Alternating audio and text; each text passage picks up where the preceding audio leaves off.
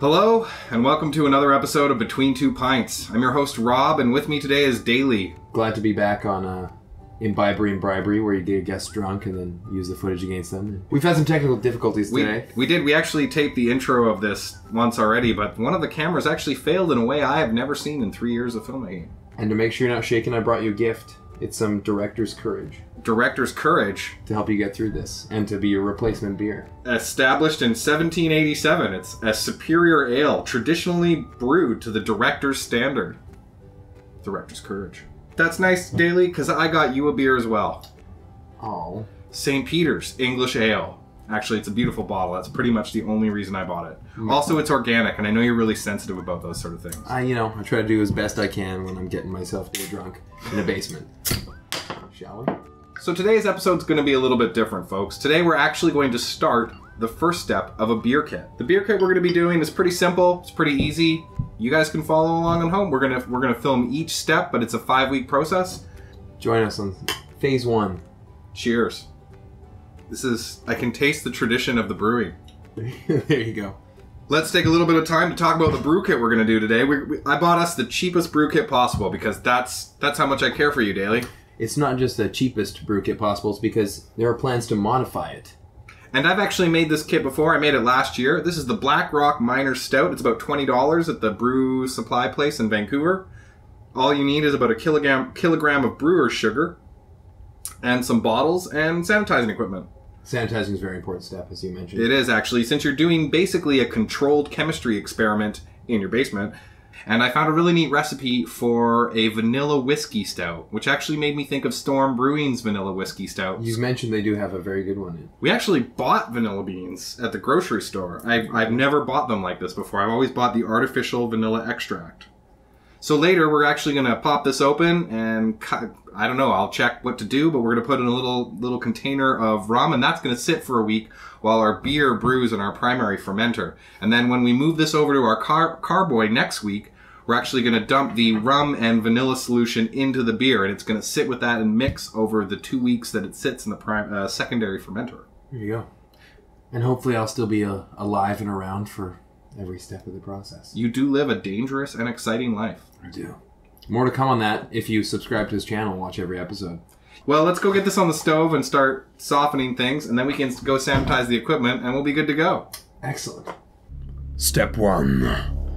Thoroughly clean and sterilize all equipment.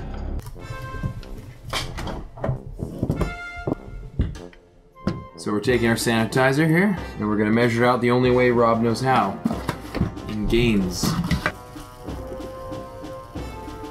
Get Rob a holster for this so he can cosplay his beer. So you know. Alright, I'm gonna go rinse that out. But it says no rinse. Yeah, fuck that shit. It's important you make your own rules when making beer. See, I have a very important relationship with ales and stouts. It all started back when I did a Guinness commercial where I jumped off the cliffs of Moher and swam across the Atlantic Ocean to see an old mate and apologize to him with a perfectly poured pint of porter.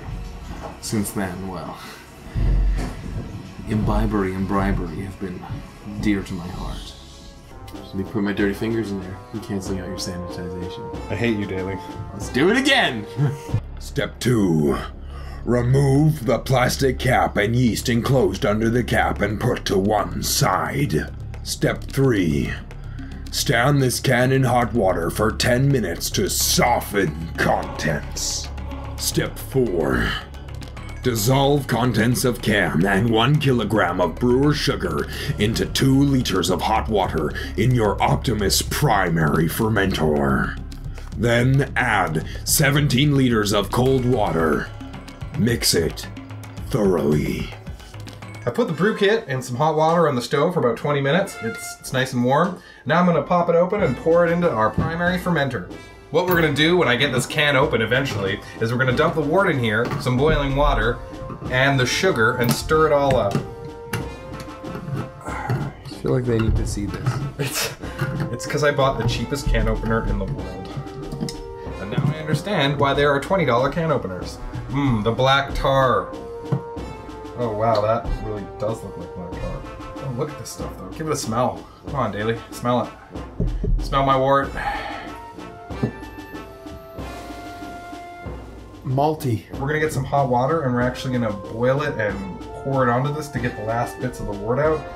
The thing is, this stuff is so sticky and congealy that you really need to get it quite hot for it to pour smoothly.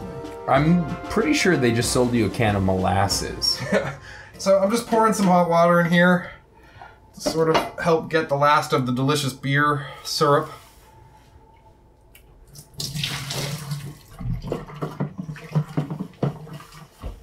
Okay, kids at home, don't try this, kids at home, because kids at home shouldn't be dealing with liquor. A 1.7 kilogram can of black rock malt extract can be used instead of liquid brewing sugar or sugar. But screw that, because we brought our own bucket of sweet, sugary goodness, and we're gonna use it, because like this, we're refined. We need 1 kilogram of Escobar, right? Yeah, Okay. that's a magical sugar bucket you have there. Oh, are we gonna have a kilogram? You know what? We're gonna, for the purpose of this video. They don't need to see the scene where we stop filming and drive around till 2 a.m. looking for sugar. Yeah. Just screaming. 1 0 0 0. Can't teach this. This is a skill. It's on my resume. Seriously, hire me, please. Keep stirring. Yes, sir. You can keep reminiscing, but you have to stir. Step 5. Add approximately 2.5 liters of either cold or hot water, as so to give the final temperature of between 18 and 28 degrees in the Celsius. And just that also helps with the sterility, right? Yeah, no, that's also a great way to start. There you have it, folks. 23 liters, right up to the line. Yeah, right there. In our next step, we basically just want to let this sit for half an hour and acclimatize to room temperature. We're just going to throw a plastic bag over this and put it in the corner while we set up our vanilla beans and rum mixture. That's exactly what I did as a professional kidnapper. Show us what you would do. Bag over it in the corner. You wouldn't like... Rum it. No, I was actually, honestly, I was a lonely kidnapper, so I probably think I made some good friendships. Really? I was the one who got Stockholm Syndrome. Oh, okay. Yeah. So why don't you throw that over in the corner carefully, and we'll start working on our rum and vanilla bean mixture. So we've got some fresh-ish, I don't know, vanilla beans from the local grocery store. I've bought myself some Lamb's Black Sheep spiced rum. It's lovely. I like to drink it by itself. I'm getting fragrances of a rich, flavorful spiced Caribbean rum that stands on its own and doesn't need to have a clinically depressed man drinking it to tell you it's worth drinking. We're basically just going to cut up our vanilla bean and mix it with some rum. Ernest Hemingway wrote a short story that he said he could write a more emotionally moving and inquisitive story with 6 words, and it was baby shoes, for sale, never used. This is the same Ernest Hemingway who survived 2 consecutive plane crashes on consecutive days. So basically he was Highlander. Yep. He would hunt sharks. He would look for Nazi U-boats. He got in a car crash that made spinal and brain fluid leak from his nose. In preparation of our second big phase of beer brewing for brewing our minor stout kit, we've added vanilla beans to rum, and that's going to soak for about a week and hopefully make it a delicious vanilla rum. Maybe we want to add a little more in here because we're totally going to want to drink this. Yeah. The secret ingredient is love. Physically, he puts love in every bottle. No, Don't drink it. It's just MSG. Oh. That's why it tastes better. Step 6. Sprinkle yeast over liquid surface and place lid on fermenter. And we're just going to sprinkle the yeast on top evenly. Doesn't really matter too much. And the big thing after this is you want to cover it up and keep it somewhere that's going to be at a nice room temperature and not fluctuate too much. You want to keep it out of the sun. Step 7. Let sit for 5 to 7 days before moving to secondary fermenter.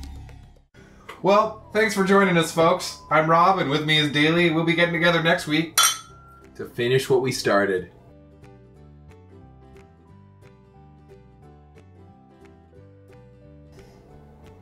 Still like stink of vanilla. I'm covered in it. That's not a bad thing. I don't think you should use the word stink. You're right. I smell of vanilla. There you go.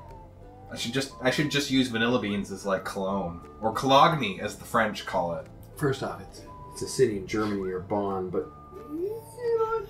It's your show. I'm gonna leave you to it. Nice chef's jacket, buddy.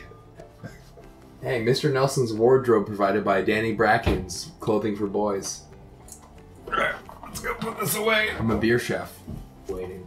We actually play board games and Dungeons and Dragons in this living room, so I like to think that the imagination and magic infuses the beer. There you go.